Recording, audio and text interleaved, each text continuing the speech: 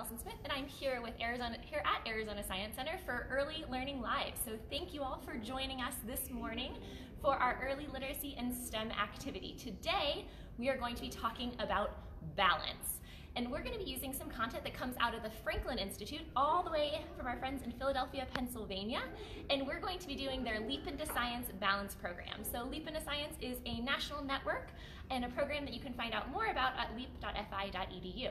And today, talking about balance, so everyone at home, how do you balance? So right now I want everyone to try to balance. Can you balance on one foot? What if you balance on one foot and put your hands in the air? What if you balance on one foot and put your hands down by your side? Now can you try balancing with your hands out? Interesting. Is it easier or harder when your hands are out by your side? Well, everyone, you can reply in those comments, so feel free to leave comments and answer the questions as we go on. So here at the Science Center, we have this really awesome exhibit about balance as well. So we talk about balance a lot. So we have these knobs for our balancing act, and we have guests can come through and try their balance. So not only are they balancing on one foot, but this is balancing on something a little less stable with both feet. Now, when thinking about balance, you use balance when you ride your bike, you use balance when you're trying to walk on the sidewalk and walk on the curb. Balance is a part of our everyday life. To talk about balance and learn a little bit more, we're going to be reading a story called The Balancing Act by Ellen Stoll Walsh. So, The Balancing Act. The mice made a teeter-totter. It was fun to balance. Do you see here how the mice are they balanced right now?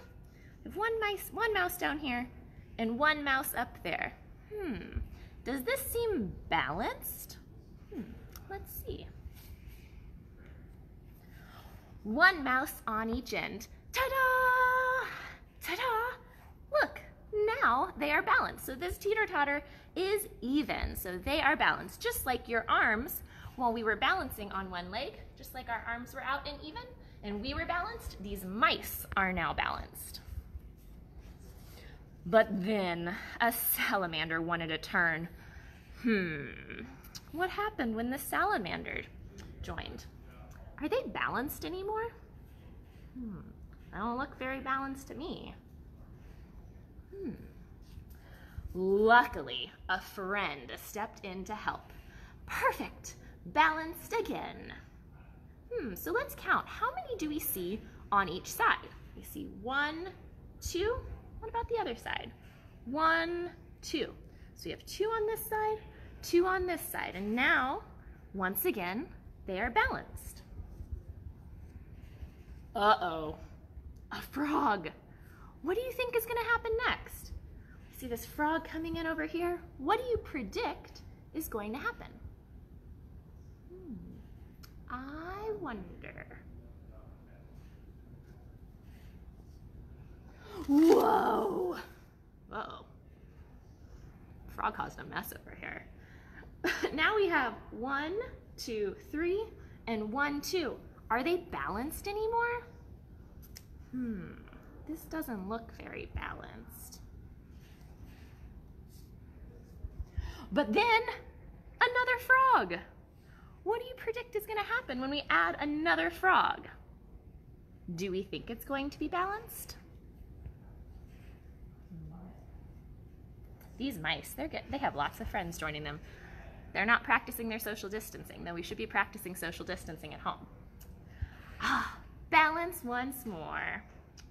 Now it's nice and balanced. We have a salamander, a frog, and a mouse. A salamander, a frog, and a mouse. What do you think might happen next? Do you think it's going to stay balanced? I wonder. Oh no, a bird wants to balance. Can anyone find the bird? Where do we see the bird? I noticed some feathers in this corner. Now, we can only see these feathers, so do we think it's going to be a big bird or a small bird? Looks like they have these wings. I wonder. Oh, whoops. That's not gonna work. It was definitely a big bird. And what did the big bird do? Made it all unbalanced. And this poor mouse is flying in the air. Or maybe it will. Ta-da! We have this one big bird and we have all the other animals on the side. Are they balanced? Sure looks like it. How did they balance? This time we have 1, 2, 3, 4, 5, 6 animals on one side and 1 animal on the other side. So how is this balanced? What do we notice about the size of the bird and the size of the other animals? Very interesting. So definitely a big bird, but not for long. Too many balancers. Oh no. Look at the balancing beam. It just snapped right in the middle. That bird, too much weight on one side. Oops, my book was not balanced. I almost dropped it. Time for everyone to find something else to do. So the salamanders, the frogs, and the bird are all leaving. Except for the mice. What do the mice have? So I see these 2 mice, and these 2 mice, I see that they're carrying part of the stick. So the rest of the stick's over here. I wonder, what are the mice going to do next? Let's find out. Ta-da! Hey, the mice found a new way of balancing. So they were able to balance on this stick. So that was a balancing act by Ellen Stoll Walsh. And we have some other ways that we can practice and play with balance at home, because balance is really fun. You can balance with your bodies, you can balance on your bike, you can also balance with things that you have. So if you have a ruler, how can we balance this ruler? Is the ruler going to be balanced if I put it over here? Doesn't seem very balanced. What if I put my finger over here? Try not to drop the ruler.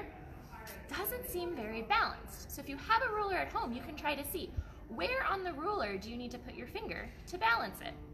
So I can balance my ruler with my finger in the very middle. So I have an equal weight on both sides.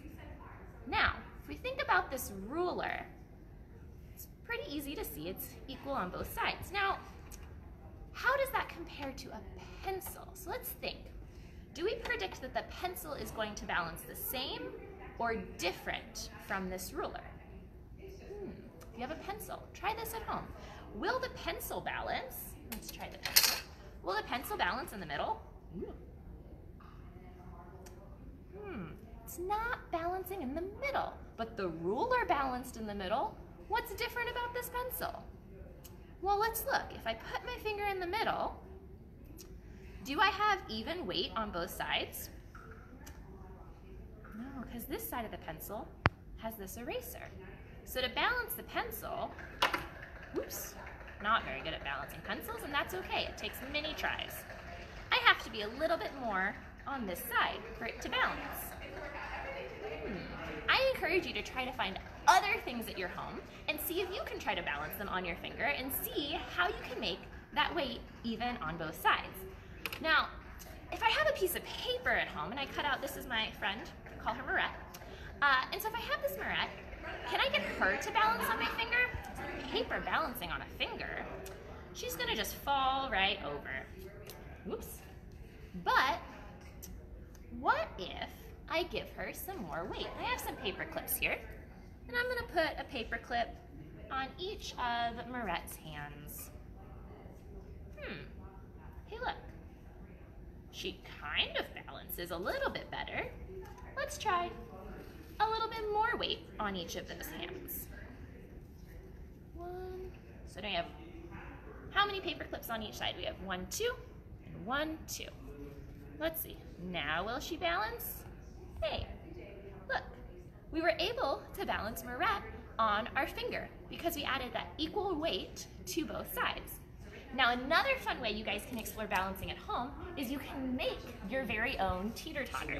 So this teeter-totter is just a small funnel attached to a paper clip, or a clothespin, sorry, and then we put an egg crate on top. And so this is going to be a nice way to just balance this egg crate. Then if you have any toys, you can use buttons, you can use little spools or little animals. You can test. I wonder which of these is going to weigh more. Let's try it out. If I put this on this side of the teeter-totter and this on this side, is it even? Is it balanced? Doesn't look very balanced. But what if I add another animal to this side, oops, and another button to this side? Does it look balanced now? So now we can explore different items, adding them in and seeing how it affects the way that they balance. It's a pretty fun, easy activity that you can do with some things that you might have around the house. Another way that we can explore balance is by creating a balancing sculpture. So this is a balancing sculpture that I created, so a nice work of art that balances, and I am going to try to balance this on my finger. So I made sure that I had even weights on both sides. Oof, I need to practice my balancing, and that's okay, guys. If you fail the first time, keep trying over and over again. That's what engineers do. That's what scientists do. So you're gonna have to redesign and design this a few times before you can get it to balance. So it looks like I might need some more weight, so I'm gonna have to keep redesigning this, maybe adding some more items to each side to create something that'll balance on my finger and also be a really cool piece of art. Let's see. I might have to keep balancing and practicing this after this early learning live this morning. So, balancing sculptures you can make with anything that you have around the house. Just another fun way to practice balance. You can also make them just balance on the table if you prefer. Fun ways to explore balance at home. If you have any of these balancing toys, they work in the same way with equal weight on both sides. So today we were exploring balance and all the ways that we balance with our bodies, we balance with objects. Balance is a part of our everyday life. So thank you so much for joining us this morning for Early Learning Live. We'll be here every morning at 9:30, and then we also have our demos at 1 o'clock. So feel free to tune in then to Facebook Live and check out our website, azscience.org, for even more cool things you can do at home. Thank you all.